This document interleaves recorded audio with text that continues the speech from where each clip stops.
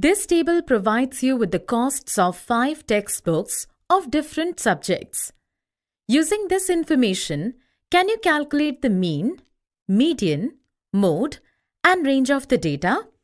We all know mean is equal to sum of all observations divided by number of observations. Using this formula, we can derive the mean of the values given in the table. The answer of this is 53. Let us also try deriving the range of this data by subtracting the smallest observation 46 from the largest observation 60. The range comes out to be 14. Now to find the median, let us arrange the data in ascending or descending order.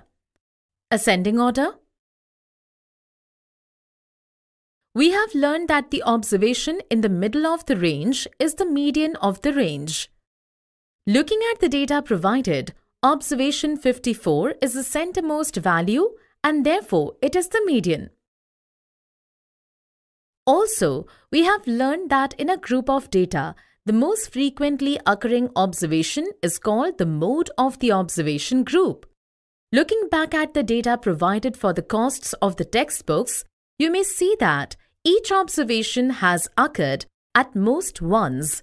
Do you think we can infer that all observations in this data are modes? Well, yes, they are. This brings us to the conclusion that a data set can contain more than one modes. Do you think the mean and the median also be more than one for a data set? Why don't you find that out by yourself?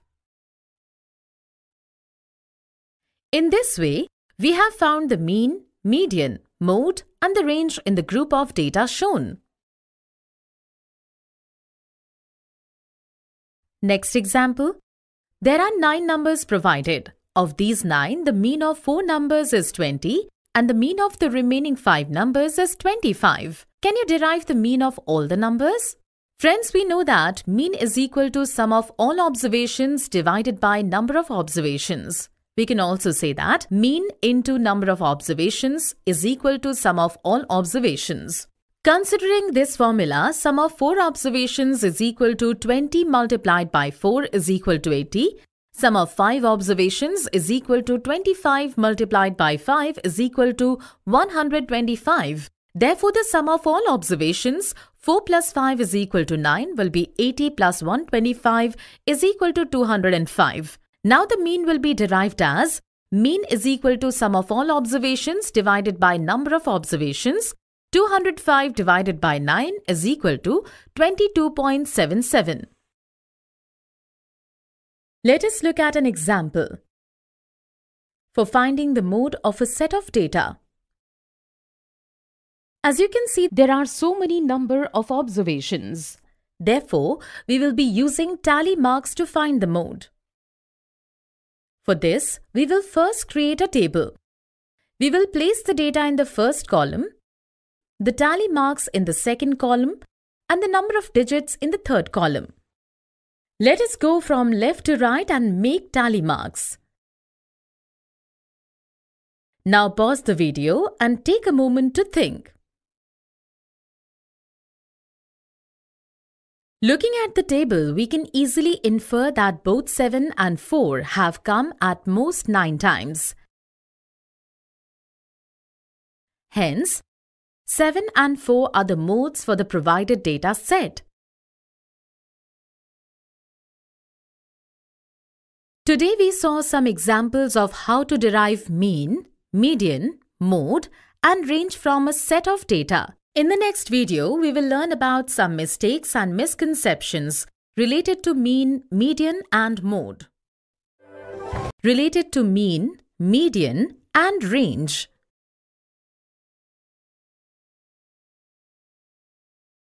Misconception 1.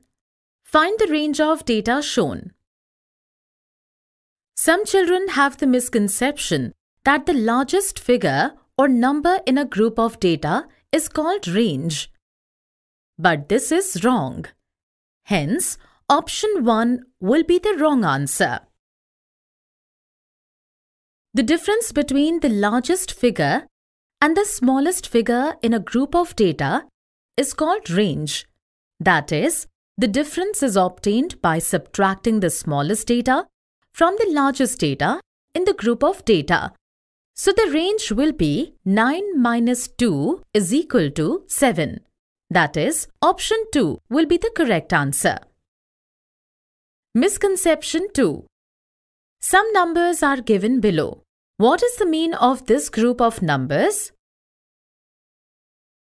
Because of the confusion between the mean and the median, children think that mean is the middle number of the series of numbers, that is 33, which is option 2. But this answer will be incorrect. Mean is equal to sum of all observations divided by number of observations. Therefore, the mean here will be 28. Hence, option 1 will be the correct answer.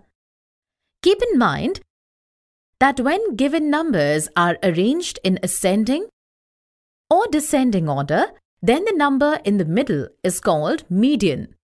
Here, median is 33. While calculating mean, some children ignore observation 0. Like here, they think that they only have to get the mean of these 6 observations and they ignore 0. So they divide the sum of these 6 observations by 6, which gives them the mean 32.66, which will be a wrong answer.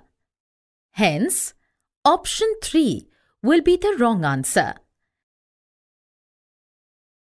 Now let's discuss some mistakes. Mistake 1. Finding the median incorrectly. To find the median among these, some children find the median without arranging the data in order. Like here, they think that 9 is the median. But this is a misunderstanding. Only after arranging the data in some order can we find the median. Like here, the ascending and descending order will be: the middle term in the observation is the median.